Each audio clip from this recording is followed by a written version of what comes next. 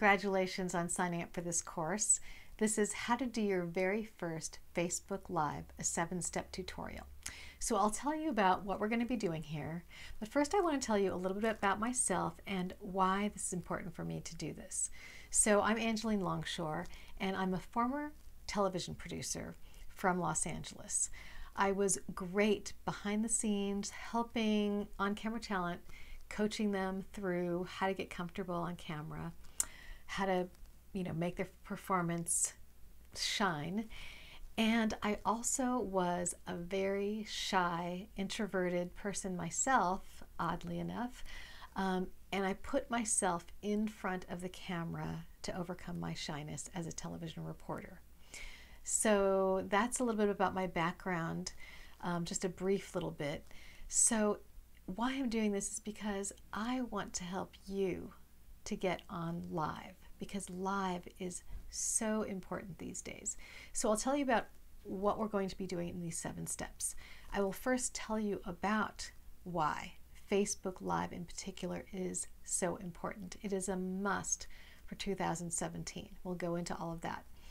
And then I will actually walk you through the technical setup of what you need to do to go live through the Facebook app. You can only go live through the app, not through your browser on Facebook.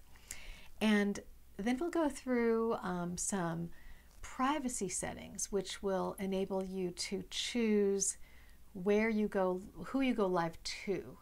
And this is a great little secret thing that I'm going to teach you so that you can do something that'll be easiest for you to do for your first live to make it the most comfortable.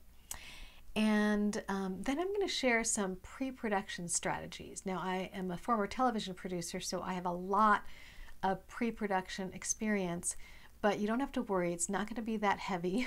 This is just your very first Facebook Live, so I'm going to be very simple with it. Just the things that you're going to need to know just to do the Facebook Live. Minor pre-production that will make things easy for you.